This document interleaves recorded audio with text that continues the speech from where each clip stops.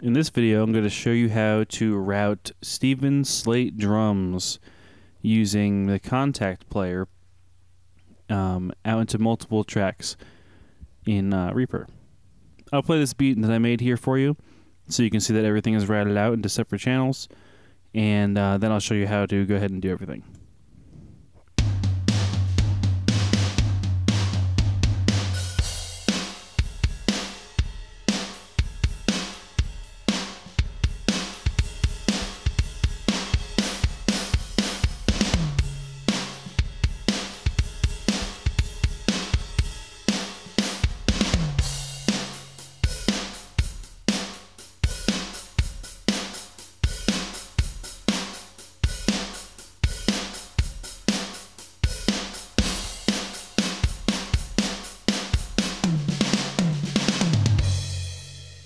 So Reaper will build out your multi-outs automatically by opening up your effects window, right-clicking, and then choosing the Build Multi-Routing Outs.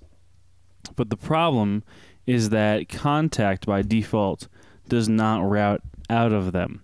I'm not even sure how the guys over at Steven Slate got these to automatically build these outs, which is awesome.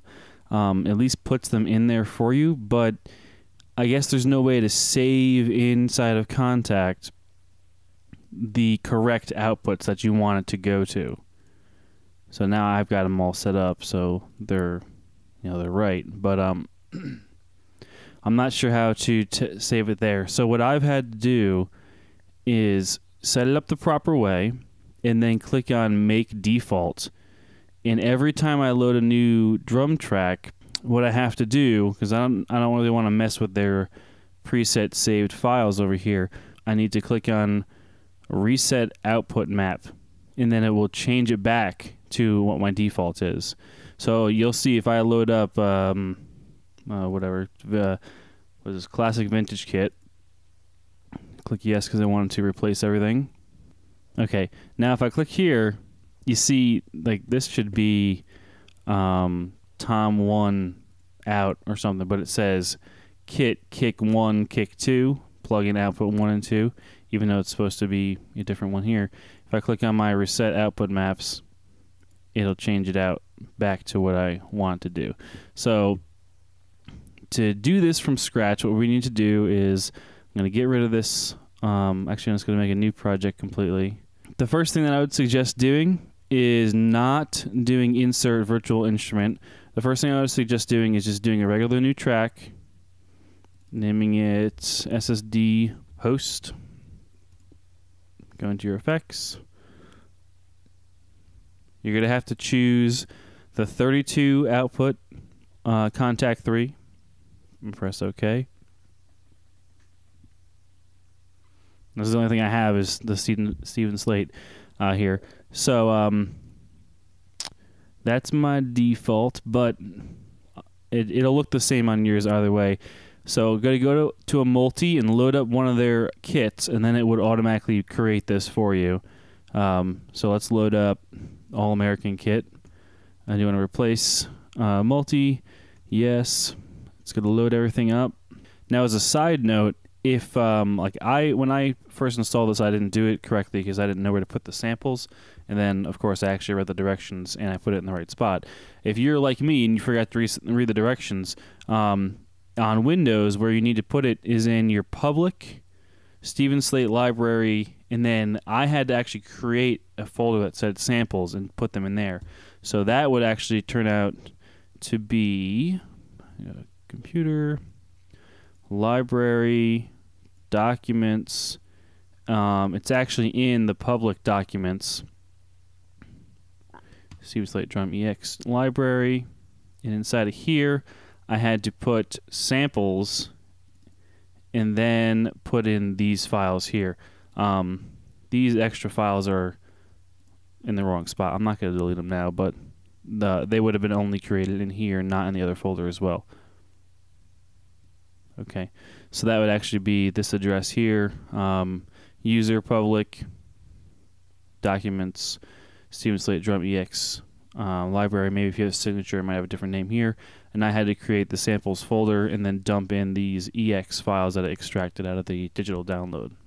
So now we have our kit loaded, and it will automatically build out these outs, except that you're going to actually have to set up your outs.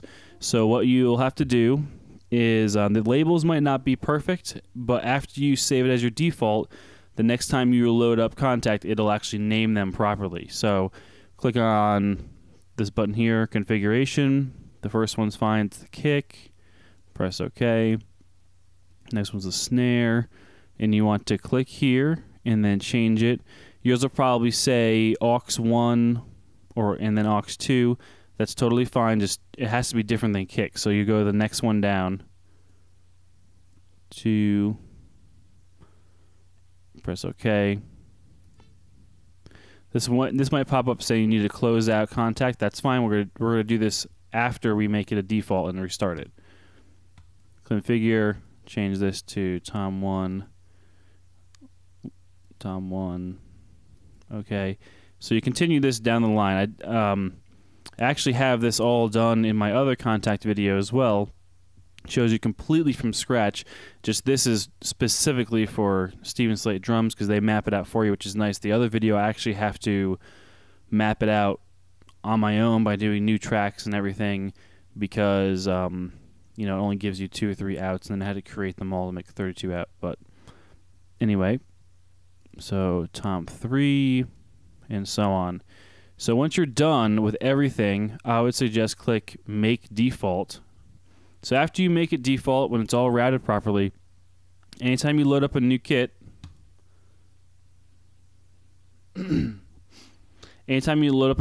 you'll just click on Reset Outputs, and then that will automatically reset it to the default, which is what you created, saving it as default. It's probably the easiest way to get it to always make sure the maps are proper. So now I just loaded that up. You see that these are messed up. It's not the right output. Click on Reset Output Map. Check the same thing again, and now it's set up. Now that we've set all these outputs up and we've made it our default by clicking Make Default, we need to close out the Kontakt plugin. So click on this up the top left, and we can either do that and click on Remove Selected Effect, or you can just click on it and press Delete. And once it's removed, we want to go ahead and add Kontakt in once again, 32 channel or 32 outs. Press OK. It'll load it up, and now it has these routed sections routed properly with the name on top of them. And now what we'll do is we'll load up the drum kit that we would like to use. And once the kit's loaded up, we'll see that these configurations get reverted to just stereo out. I guess that's saved inside of the preset drum kit. But then all we need to do, since we made our defaults before, is click on Reset Output Map. It'll give you this message. You don't really have to restart it. That's only to change the names, because if you restarted it, you have to do this over again. So after you click Reset Outputs, you'll see your configuration is changed to the proper thing. Now if we right click on Kontakt, see that all these have their labels now because they correspond to the channel that they're on. Now if we right click on this and tell it to build multi-output routing, it's going to have all of them labeled properly, what they correspond to, which is awesome. It's going to have some extras, but we can just get rid of those when we're done. So click on Yes to build the multi-outs. Close this out, we'll be able to see everything. Let's get rid of the mixer. Okay. I guess I'll pull in a beat. So, well, no, I'll just open up the virtual keyboard. Just got to arm our host, change it to our MIDI. All MIDI inputs, arm, monitor.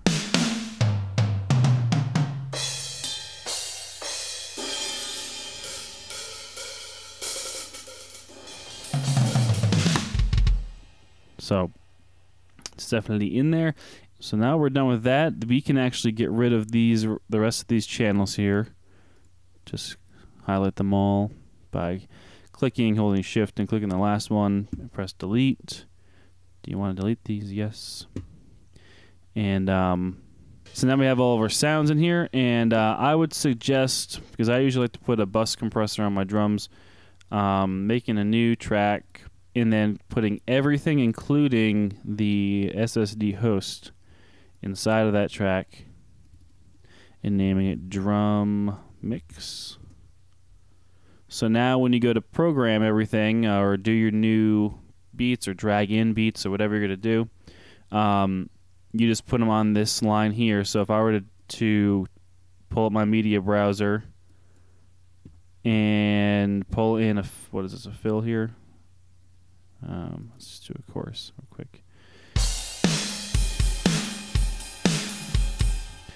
You put it onto the host because that's the one that's actually triggering all the MIDI. Or if you're going to play with the drum kit, same thing. You would record arm this, monitor this when it's the MIDI input, and not the other ones, because the other ones are just getting the playback. You don't record anything onto them unless you want to process it later. If you want to do all of your processing later when you're done, you can always highlight them all, right click, and then render tracks to stems and mute originals. So what that'll do is it'll basically make it so you can mute your Kontakt channel and save some CPU usage. So you click on this here, it'll render each track out for your song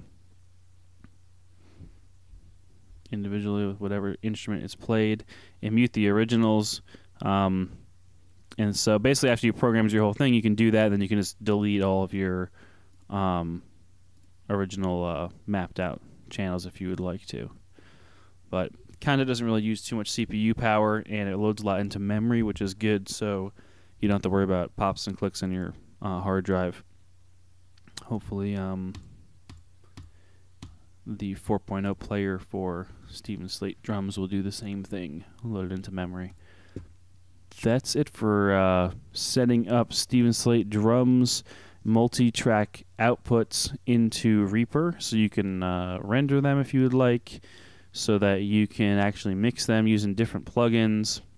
So as the quick recap, you will have to create your outputs by clicking Configure, and they'll all be sectioned out in this whole entire scroll bar.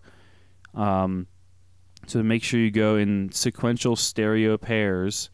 I think the original, when you first get it, is going to say, it'll say stereo out 1 2, and then aux 1 1 2, aux 2 1 2, aux 3 1 2, up to 4, and then it'll say unassigned and have a number. Just make sure all your numbers are sequential. So channel 1 should be 1 and 2, then 3 and 4, and that goes according to plugin output 1 2 3 4 5 6 7 8, and so on. So the next thing we're going to want to do after we have set everything up the way that we want it to be, we'll select all these channels by just clicking the last one, holding shift, and going all the way up to the drum mix if you did that. And right click on it, save tracks as track template, and then I have this one here as SSD 3.5 multi-out. So you can click on that and click save, and it will save all your routings. It will save your state inside of here with the proper routings and the current kit. So if you always start out with one of the kits, just choose that one, save that as your setup, and you won't really have to worry about these routings until you change it. You can save as blank. I'm not sure why you do that. Just save it with the drum kit, set up your outputs, and save your track template as that. Make it your defaults inside of Kontakt so that you can just click on reset output map, or else you have to redo it every time. That's it for now. Thanks for watching tutorials for Reaper.com. I'm Johnny from Red Sneaker Records.